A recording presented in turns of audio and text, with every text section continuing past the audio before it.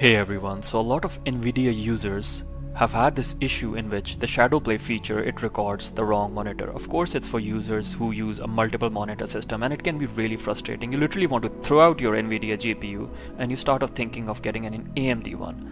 But hey, I've come up with a bunch of fixes which have worked for other people and for me. I started having this issue like a year ago, but it kinda automatically got resolved when Nvidia started releasing newer drivers. But I started having this issue again since I've gotten Windows 11. As you guys know, it got released recently. So the first fix is very simple. You have to go in your display settings. You have to make sure that your monitor number 1 is your main display and not monitor number 2 or display number 2. If your monitor number 2 is your main display, you have to make sure this one is your main display.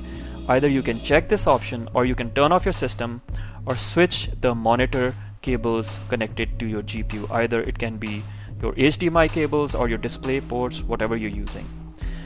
The second fix is kind of annoying. It's not permanent at all. What you have to do is you have to turn off your system and take out all your cables of your monitors except your main monitor. This will prompt, when you reboot your system, this will prompt ShadowPlay to understand or think that your main display is the one which you booted your system with, but you have to do it every time you boot your system up. So the third fix, it's a tad bit complicated. You have to download this software called Display Driver Uninstaller, or DDU.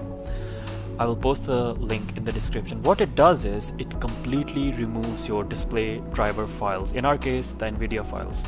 But before you run this software, you have to make sure that you have your display driver installation files pre-downloaded, because by default they are downloaded in your Nvidia folder, and once you run this software they will get deleted. So what you have to do is you have to go in your C drive, in your program data folder. So the program data folder is by default, it's hidden. You have to make sure it's seen.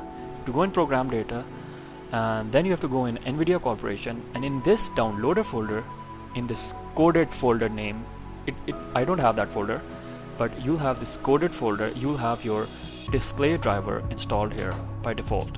You have to make sure that it's cut and it's pasted in some other folder other than Nvidia Corporation, otherwise once you run this software it's getting deleted. Now coming back to this fix, once you run this software and your display driver files are completely uninstalled, you have to reboot your system with only your main monitor connected. You have to make sure that your other monitors are not connected, and then you have to install your driver once again. This will give this registry to your computer that you have, like your main display in which you are running your game or whatever you want to record is your main display, and that is the one which should be recorded. So this fourth and final fix, I'm pretty sure it will work for 8 out of 10 people because it worked for me.